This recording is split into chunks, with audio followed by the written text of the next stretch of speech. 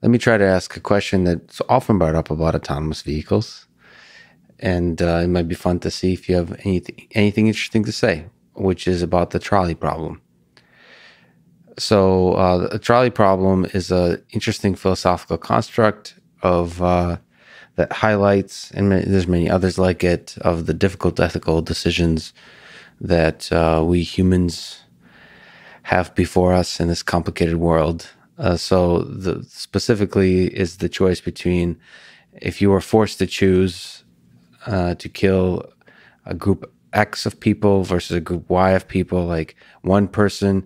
If you did nothing, you would kill one person, but if you would kill five people, and if you decide to swerve out of the way, you would only kill one person.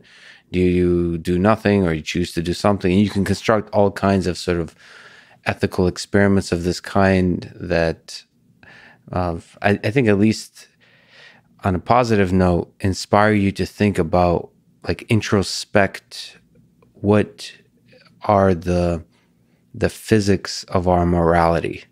And there's usually not good answers there. I think people love it because it's just an exciting thing to think about. I think people who build autonomous vehicles usually roll their eyes because this is not, this one as constructed, this like literally never comes up in reality. You never have to choose between killing one of two groups of people. But I wonder if you can speak to, is there something interesting to you as an engineer of autonomous vehicles that's within the trolley problem? Or maybe more generally, are there difficult ethical decisions that you find that algorithm must make? On the specific version of the trolley problem, which one would you do if you're driving? The question itself is a profound question because we humans ourselves cannot answer it, and that's the very point. I guess I would kill both.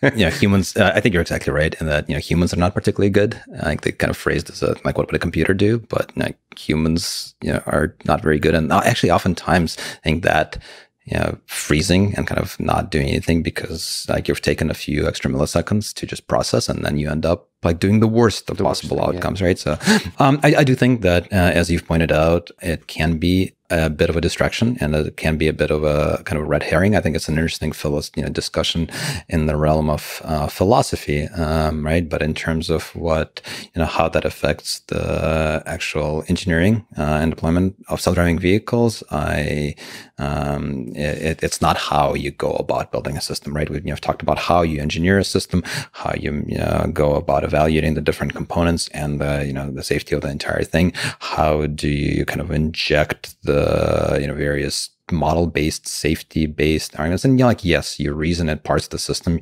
You reason about the probability of a collision, the severity of that collision, right? And that is incorporated. And there's you have to properly reason about the uncertainty that flows through the system, right? So those factors definitely play a role in how the cars then behave, but they tend to be more of like the emergent behavior. And what you see, like, you're absolutely right that these clear theoretical problems that they you don't encounter that in system. And really kind of back to our previous discussion of like which one do you choose? Well, oftentimes, like, you made a mistake earlier. Like, you shouldn't be in that situation in the first place, right? And in reality, the system comes up. If you build a very good, safe, and capable driver, you have enough, clues in the environment that you drive defensively, so you don't put yourself in that situation, right? And again, it has this. If you go back to that analogy of precision and recall, like, okay, you can make a very hard trade-off of but like neither answer is really good. But what instead you focus on is kind of moving the whole curve up, and then you focus on building the right capability and the right defensive driving so that you don't put yourself in a situation like this.